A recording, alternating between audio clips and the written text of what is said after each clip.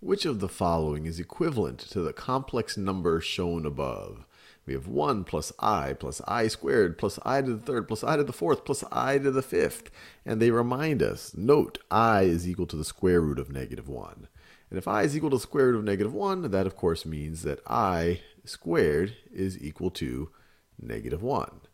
And what I'm about to do is a review, and if all of this is completely unfamiliar to you, I encourage you to look up the videos on I and imaginary numbers on Khan Academy and on complex numbers. But I'll give a quick review. If I squared, well, let's just think about the different powers of I.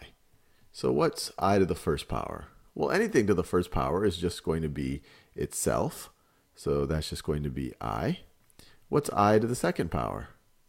Well, we just saw that. I squared is going to be negative 1. That's the definition of I.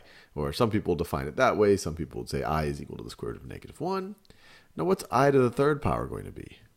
Well, that's going to be I to the second power times I. It's going to be I times I times I.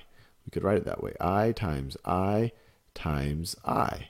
Well, I times I, this right over here is negative 1. Negative 1 times I, this is going to be equal to negative I. Now, what's I to the fourth power? Well, it's going to be I to the third power times I. Well, I to the third power is negative I, and then you multiply that times I. Well, that's going to be the same thing as the negative. We could view this as a negative 1 times I times I. Well, what's I times I? That's negative 1. So it's going to be the negative 1. That's going to be positive 1. And so what's going to be I to the fifth power?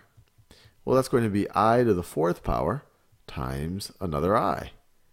Well, I to the fourth power we just saw is just 1 times I is equal to I.